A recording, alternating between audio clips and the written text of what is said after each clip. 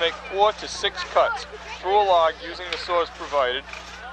If in the opinion of the judge a scout is not using the saw safely, he will be disqualified and 1 nugget will be deducted from your score.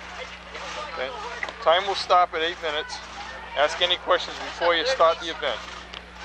Right? The Webelos will use bow saws. That doesn't pertain to you. The scouts will make 4 cuts. 4 full cuts. 2 guys will cut halfway through, then you switch. 2 more guys will finish it.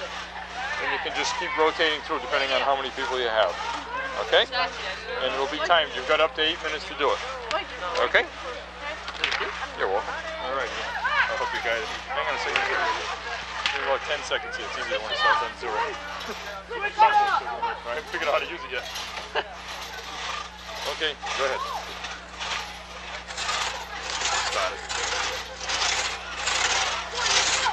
So the weight of the saw will do it. Just hold it on. Try not to push. Okay, ready. Patrol leader, here's your problem. The team has been many days on the trail. Hunting has been poor and your supplies are running low. You're in luck, however, because you recognize Anchorage as the spot where you cached emergency supplies last fall. Several small caches were created to minimize the chance of anything destroying all of your supplies. Your task is to recover the supplies as quickly as possible. You'll be following a compass course to solve this problem.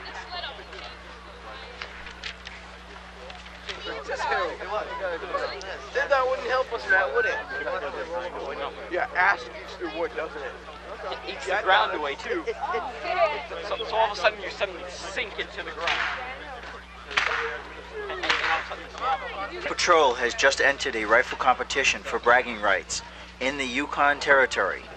Using a .22 caliber rifle, each scout will be given 5 shots at silhouette targets. Each target knocked down will be worth 5 points. You'll have a total of 2.5 minutes to make all 5 shots.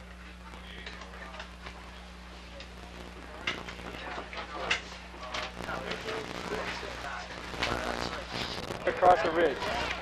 After an avalanche has occurred. One of, you guys are seniors, right? Just want to make sure I'm not getting this messed up. One of the scouts in your patrol spots an injured skier approximately 30 feet below the ridge, which is that basketball down there. Okay.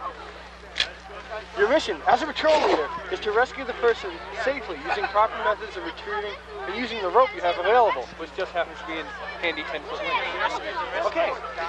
Let's see. Go! The patrol must join the 10-foot lengths of rope together. Whoa, without slipping. Not as really cheap, Nandy's. Using proper knots. Therefore, you must use square knots to join ropes of equal size and sheet bend for unequal. You guys know that? All right. Yep. Now, okay. Here the rule is. Here the rule is. Listen to me. You gotta tie all your rope together in square knots because they're all about equal length. Okay. What you're gonna do is there's no time on that. I'm gonna check them. Okay. If all your square knots are cool, you don't lose any nuggets.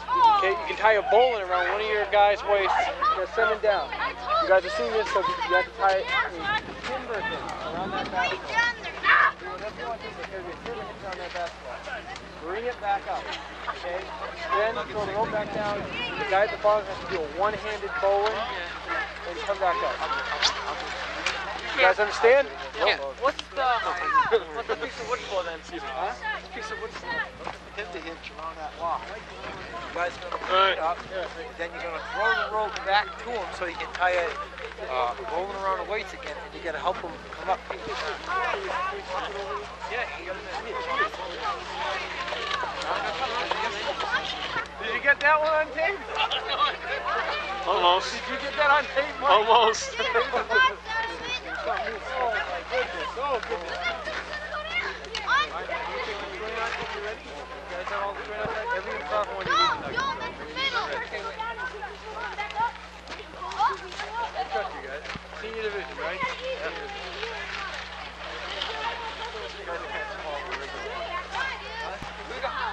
Everybody check your square knots. Work together as a team. These are rescuees. I'm doing nothing but fight.